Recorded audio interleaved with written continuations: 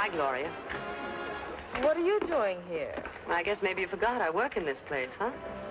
What if I did? Listen, honey, you ought not to be here without Johnny, and you know it. If you think I'm going to sit home on New Year's Eve just because Johnny's in the hospital, you've got another thing coming. You know how rotten he'd feel if he knew what you were doing? Well, I'm tired of cooking and taking care of babies. A lot of girls, not half as pretty as I am, get someplace, have a lot of swell clothes. I don't have anything. Well, I've got a chance for a job, and I'm going to take it.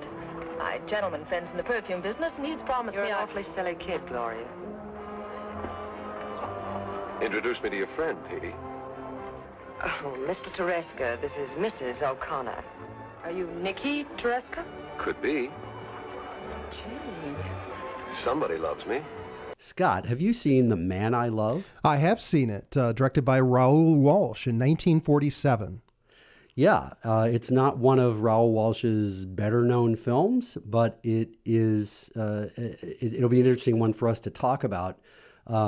We should probably remind people who Raoul Walsh was. They may not know the name, but he was a director of several very well-known Hollywood films, and it was often said about him that he was Hollywood. Raoul Walsh is Hollywood because he was a director who worked from 1914 all the way to 1964, from the early silent era, before Birth of a Nation, which incidentally he worked on. He was on the crew of Birth of a Nation.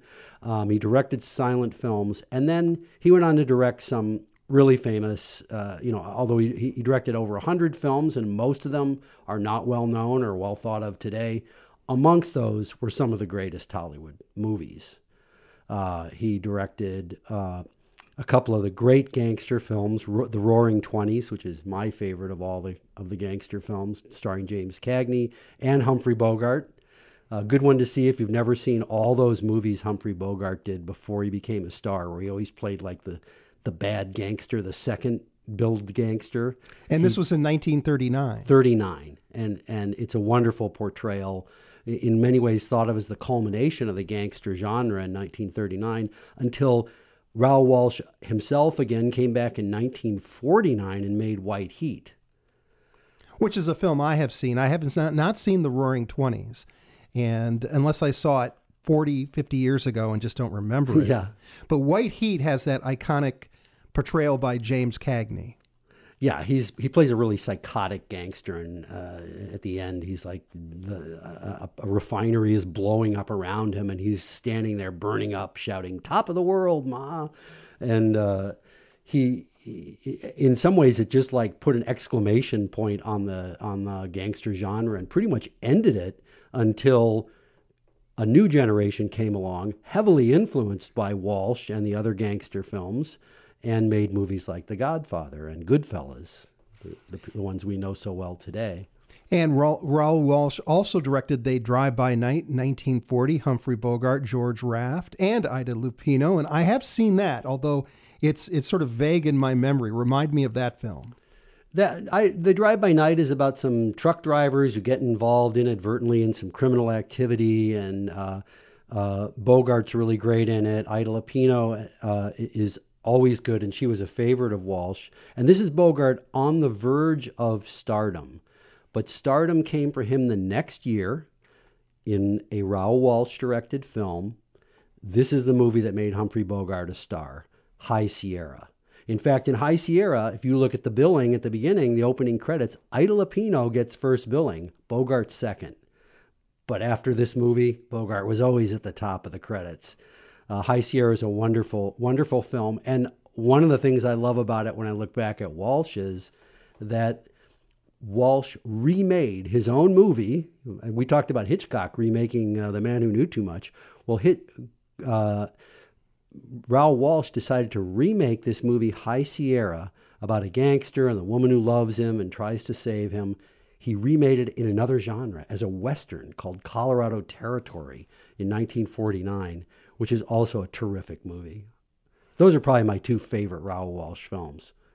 So where does The Man I Love fit in? I don't know where it fits in, except that it does star Ida Lupino, who's an important person.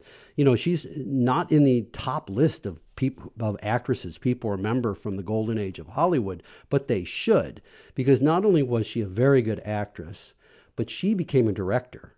She was one of just a couple of women who were directors as early as the 1940s. And her films that are directed are very interesting. And this particular film, The Man I Love, although it's directed by Walsh, was based on a novel written by a woman and the screenplay is by a woman.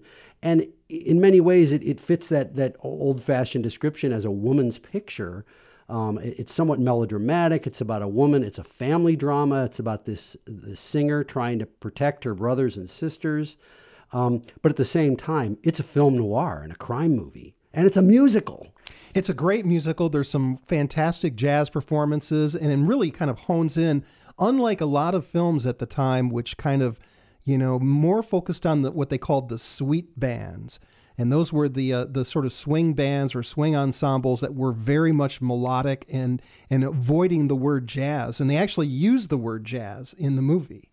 Yeah, and it's not just a soundtrack, right, Scott? They don't, usually in movies, they kind of fake it, but in this, they really show what I think are real bands. They look like real bands and genuinely improvising off of great standards like The Man I Love. Yeah, and they have them talking about the music they're playing, like, oh, try that in the second bar and stuff like that.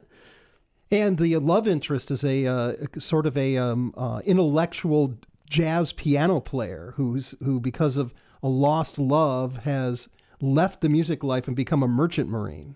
Right, and it turns out that he's this pianist that the Ida Lupino character, who's a singer, idolizes. And we get a lot of his music. He's playing all this Gershwin throughout the movie.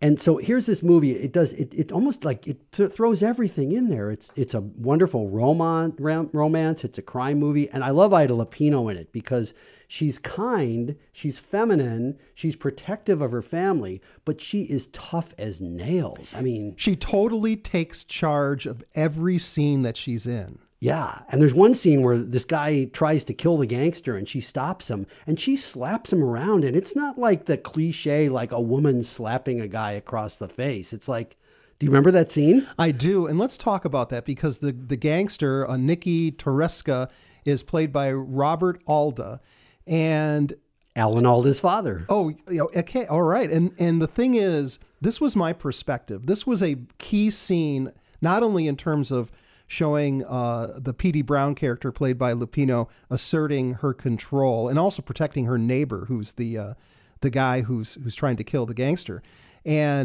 But the gangster is not really, this is the thing. I think it peels back the layer that there's a lot of people that are pretending in this movie in different ways of being gangsters. I don't think he's really a gangster. I think he's a wannabe gangster who happens to own a bunch of restaurants. He might be working in terms of low-level crimes, but he's not really a cutthroat. He shows it that when that scene ends, you kind of, you'll think back and remember throughout the movie, he's always sort of playing around. Yeah, he owns these nightclubs, so he thinks, oh yeah, I'm going to be this tough guy. But Ida Lupino shows him up for what he really is. When it comes down to actually having to be tough, he can't do it, and she's the one that's tough.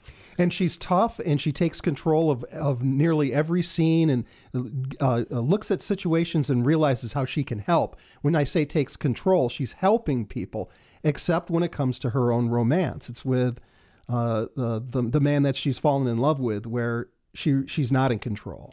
Yeah.